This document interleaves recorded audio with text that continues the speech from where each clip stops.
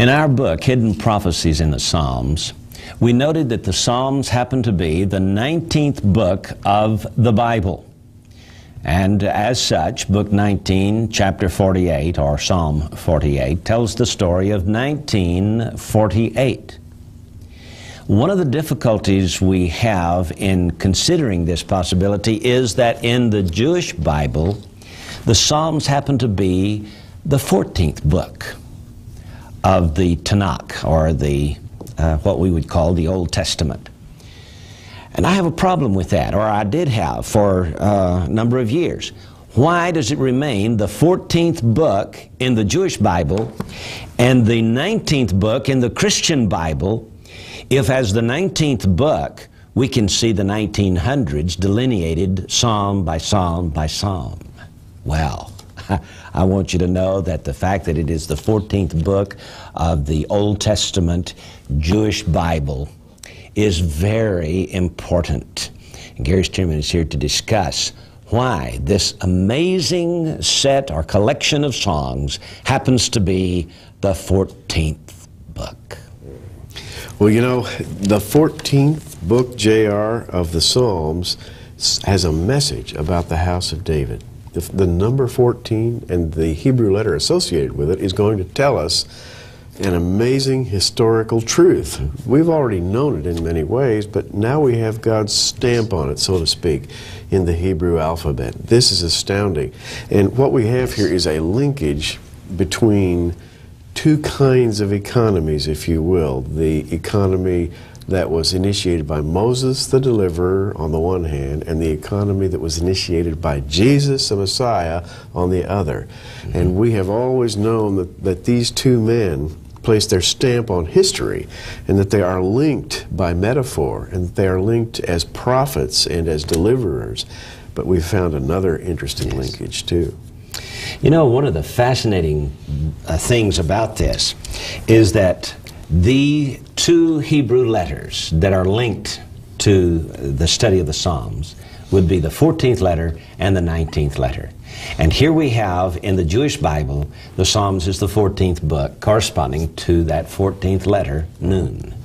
And in our Christian Bible, it is the 19th book corresponding to the 19th letter of the Hebrew alphabet, the Kuf. Now, we have two alphabetic psalms. We do. Psalm 25 eliminates the 19th letter, Kuf. Psalm 145 is an alphabetic psalm, but eliminates the 14th letter, Nun. We have in those two psalms, which are both alphabetic, the 14th letter and the 19th letter are eliminated for a reason, and I think that is the underlying message of this incredible numbering of the Psalms. Now, as you know, we speak from time to time about the metaphors that are involved with the Hebrew alphabet. We've included these in our book, Mystery of the Menorah and the Hebrew Alphabet, in which each of the 22 letters of the Hebrew alphabet has a metaphorical meaning that goes all the way back to David and before. When David wrote Psalm 145, he left out one of the verses in an acrostic psalm that should have been 22 verses long. He left out the letter Nun, which is the symbol of downfall and rising again. Because at the time he wrote Psalm 145, his subject was the final reconciliation between God and man in the kingdom, and there would be no more downfall at that time. The downfall was far past, and so that letter is removed. And this gives us a lot of clues, because the letter Nun, Psalm 145, is the 14th letter of the Hebrew alphabet. 14 has the metaphor of downfall and rising again. And J.R., this is the very thing that typifies the history of Israel. Yeah, with emphasis on the downfall. Yeah. So what we have here, and by the way, the Kuf now represents a rising again. It does. Explain that in Psalm 25 and why it is not there. Psalm 25 eliminates the Kuf. And Psalm 20, and we'll get into this more a little bit later. Kuf is the letter that typifies holiness and growth cycles, or if you will, circular a kind of a spiraling upward would be a good way to picture it. And it typifies the work of Jesus. In other words, when you're involved with Jesus and when you're involved with salvation, there's no downfall and rising again. Yes. It's all a series of holiness and growth cycles, which happens to be the very metaphor of the letter Kof and the metaphor of Psalms, which is the 19th book. Kof being the 19th letter. And to us as Christians safe in Christ, we approach Psalms as holiness and as growth cycles. Israel, on the other hand, approaches Psalms as the 14th book of its writings, which the theme of which is downfall and rising again. And so we have two different ways of looking at the Psalms. So here we have two Bibles. We have the Jewish Bible, which speaks of the fall of Israel under the law.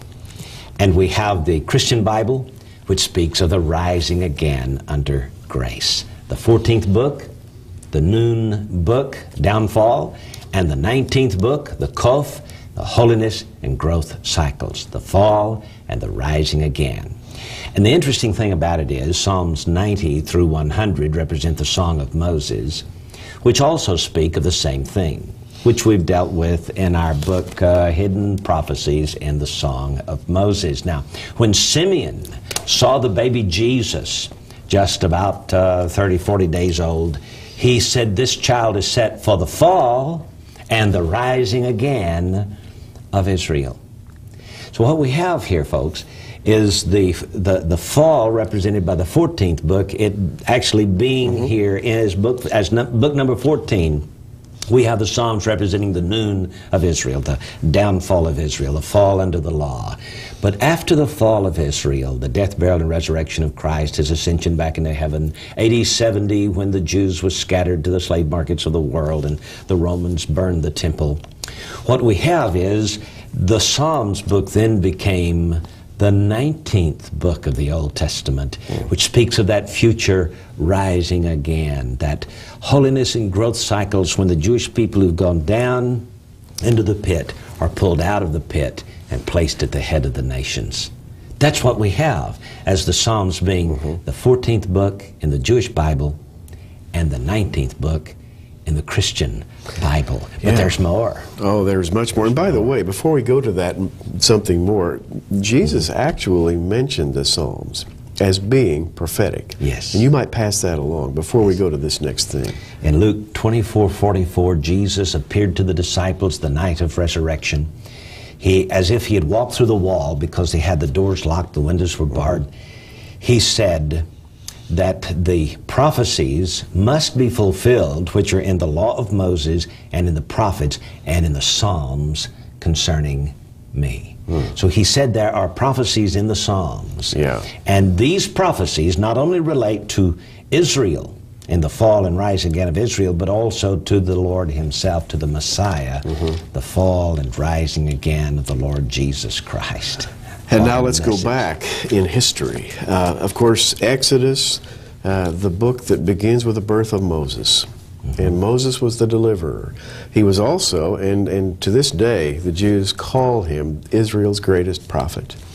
And by the way, he is certainly great. We would say that there's another prophet even greater, and Moses said in Deuteronomy 19:15, "The Lord thy God will raise up unto thee a prophet from the midst of thee, of thy brethren like unto me, unto him ye shall hearken." And then again in... That would be chapter 18? Deuteronomy 18. Did I misquote that? 19. I'm sorry about that. Deuteronomy 18:15. Sometimes my brain and my mouth are going in two different directions. And again in Deuteronomy 18:18, Moses says, "I will raise them up a prophet." Now Moses is speaking the words of the Lord, who says, "I will raise them up a prophet from among their brethren like unto thee, and I will put my words in his mouth, and he shall speak unto them all that I command him." And we could go on a lot farther and spend more time reading Scripture, but J.R., what we have here, to my mind, is a link between Moses and Jesus, a historical link, and it begs further examination. Absolutely. Now, you got to understand that if we can look at book 19 and chapter 48, or Psalm 48, and say that is a prophecy of 1948, and if we can look at Psalm 91 and say that's a prophecy of 1991, if we can look at Psalm 93 and say that's a prophecy of 1993, and may I say, as we have in our book, Hidden Prophecies in the Psalms, we have started with Psalm 1, 1901, right on through Psalm 2, 1902, Psalm 3, 1903, right on through, I'm talking about the first 95 Psalms, describing the first 95 years of this century. What are we going to do with Psalms as the 14th book? Can we go to Psalm 1 and see the year 1401? Let me interrupt here just a moment and say, now there are going to be, I know some of you out there, this is a brand new thing for you. You're saying to yourself, wait a minute, you mean the Psalms tell times? That you can discern something about the latter days by looking at the arrangement of the Psalms? Well, J.R.'s book, Hidden Prophecies in the Psalms, lays it out. Yes. And at first it's very difficult to believe, but the more you look, the more believable it gets. Psalms, the 19th book, Psalm 1, 1901, Psalm 2, 1902 in the Gentile calendar, Psalm 3, 1903, and then Psalm 19.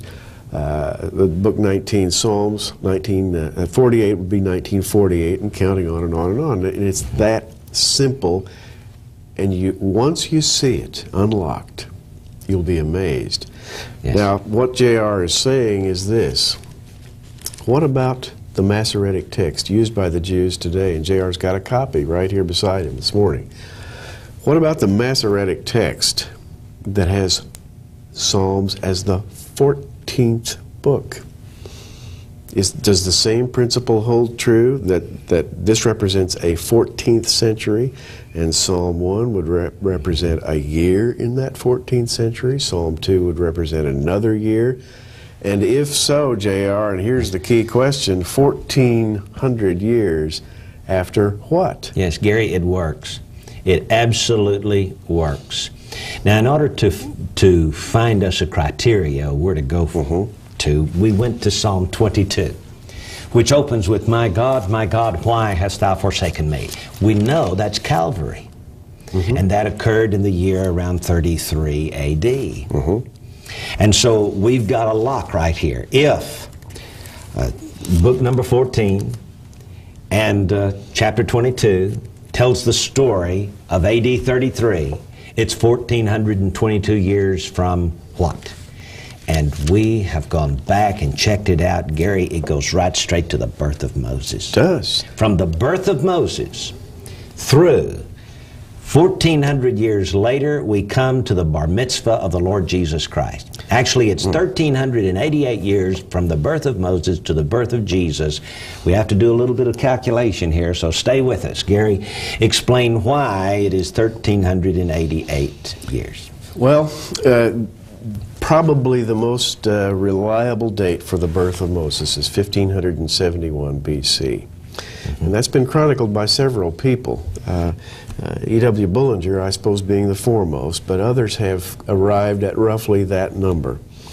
And J.R., if you calculate from the birth of Moses in the way that the Jews do it, you have to eliminate certain years because they count time when they are in possession of the land, and so they exclude certain years. For example, in the book of Judges, a certain number of years are discounted because Israel was defeated and not truly in possession of the land. And in captivity. In captivity. And that totals 93 years out of the book of Judges. In the Babylonian captivity, we have 70 years in which Israel was in captivity, out of the land, not in control of the land. Also, earlier, in the time of the wars of Joshua, to gain the land, during which time they weren't exclusively in control of the land, would come to 20 years. So you total 93 and 70 and 20, and you come up with 183 years of excluded years, let's call them, when Israel was not in control of the land.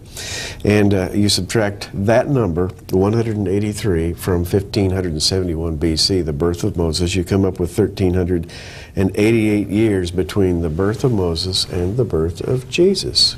And it works very well. Yes, now the difference here is the difference between cardinal years and ordinal years. According to E.W. Bullinger in his book Number in Scripture, there is a difference. 1571 BC would be cardinal years. The 1,388 years from the birth of Moses to the birth of Christ would be ordinal years. And so when we come to Psalm 1, blessed is the man, we find Jesus bar mitzvah. When the young man was no longer a child, he becomes an adult. Blessed is the man, not blessed is the child. Yes. And it goes on to talk about his delight is in the law of the Lord, and in his law doth he meditate day and night. That's the bar mitzvah of the Lord Jesus Christ, which brings us 22 years later to Calvary. Indeed. In Psalm 22. And by the way, the bar mitzvah of the Lord Jesus Christ was exactly 1,400 years after the birth of Moses, counting the years when Israel was in possession of the land. And this 1,400 and first year, we might say, would be Psalms as the 14th book of the Masoretic text, chapter 1, Psalm 1, 1401. Jesus appears in the temple, and we have the words, blessed is the man. Yes. And this was more or less a blessing on his entire life. Now that would make his entering his ministry around Psalm 19, wouldn't it? And the marriage in Cana of Galilee. His first miracle, marriage of Cana in Galilee, and by the way, Psalm 19. What a psalm! By Psalm 19, which happens to be the letter Kof, the letter of holiness and growth cycles. We read in verse 5, which is as a bridegroom coming out of his chamber, and rejoiceth as a strong man to run a race. His going forth is from the end of heaven, his circuit from the ends of it, unto the ends of it, and there's nothing that is hid from the heat thereof. The law of the Lord is perfect. The going forth here of the Lord. Entering of his ministry. The entering of his ministry. Wow. The bridegroom comes. Yes, and for the next 3 Psalms, we have this incredible references to the Lord Jesus Christ. Even the name of Yeshua, Jesus, is found in these Psalms. Psalm 21, verse 1, the king shall joy in thy strength, O Lord, and in thy salvation, Yeshua, how greatly shall he rejoice. And then the third year of the public ministry here would be Psalm 22. My God, why hast thou forsaken me? Which is the crucifixion, immediately preceded by these words. In verse 11 of Psalm 21, for they intended evil against thee, they imagined a mischievous device, which they're not able to perform. This is the arrest of Christ. And as you look metaphorically then at Psalms, from the bar mitzvah of Jesus, his appearance at the temple, Psalm 1, and go forth, J.R., you have a calendrical layout that takes you from the appearance of Christ to the final defeat of Israel in the days of Simon Bar Kokhba in 135 A.D. Let's talk about A.D. 70 for a minute. That would be Psalm 62. And Gary, this to me in Psalm 61 and 62 are, it's 60, 61, 62, this is very indicative of the Romans besieging Jerusalem. When Vespasian and Titus came to lay siege to Israel, you know, a siege is where you surround a city. Well, the first year of the siege, Psalm 59, it speaks of the enemies surrounding Jerusalem and a plea to God. It says, defend me from them that rise up against me. Verse 6 of Psalm 59, they return at evening, they make a noise like a dog, they can go round about the city. Verse 14, at evening. About the city. Around about the city. Incredible. It is. At evening, let them return, let them make a noise like a dog and go around about the city. We have here 3 chapters corresponding to the final siege of Jerusalem, which are siege language. Psalm 60, God, thou hast cast us off, thou hast scattered us. Psalm 61, hear my cry, O God, attend to my prayer. And we have language of destruction, of embattlement, and finally of losing the battle. Yeah. In Psalm 61, 62. In Psalm 62, there's a reference to the city as well. There is indeed. Verse 3 says, "How long will you imagine mischief against a man? You shall be slain, all of you. As a bowing wall shall you be, and as a tottering fence." There it is. This is the year of the destruction of the temple. Wow. Now, following the Psalms, we need to go through to 132, 33, 34, the Bar Kokhba revolt, and the total destruction of Jerusalem. And these Psalms literally give the heartbeat of what happened in those years under Bar Kokhba. They do indeed, and I'm turning to Psalms 140 through 143 would correspond to roughly to this. "Deliver me, O Lord, from the evil man. Preserve me from the violent man." Sets the theme of these Psalms. Psalm 144 speaks of going to battle. "Blessed be the Lord my strength, what teaches my hands to war and my fingers to fight." But J.R., as you go through Psalm 144, the language becomes more and more language of defeat and of desperation. And finally, it kind of ends with a whisper there. And this is exactly what happened in the year 135, which would be the year corresponding to this psalm using this dating system. The defeat of the armies of Bar Kokhba. This is an incredible discovery we've made here to understand that the Psalms happens to be the 14th book of the Jewish Bible, dating from the birth of Moses, the ordinal years, through to the birth of the Lord Jesus Christ and his bar mitzvah in Psalm 1, his crucifixion in Psalm 22, the destruction of Jerusalem in AD 70 in Psalm 62, and the Bar Kokhba revolt in Psalms 42, 142, 143, 144. And so you see, it is chronological in two ways. The 14th book, because Israel fell under the law, but then the Christian Bible came along and God had it placed as the 19th book, dating from the birth of Christ to the second coming of the Lord Jesus Christ, 1900 years. And so we have in book 19 and chapter 48, the birth of Israel in 1948, and all of the other ramifications of it. It's an incredible set of Psalms.